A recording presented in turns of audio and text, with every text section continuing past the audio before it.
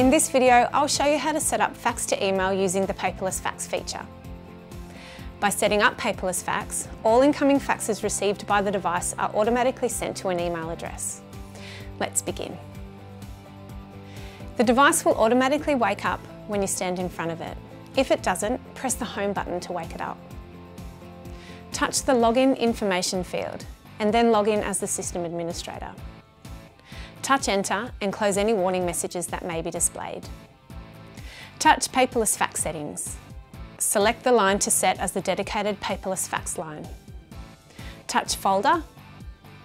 Touch Auto Enter Unused Number. Now enter a folder name using the keypad on the touch screen. When finished, touch Save. Select the To field. Touch Recipient 1. Now enter the email address. When finished, touch OK. Select the required file format. .pdf is the default.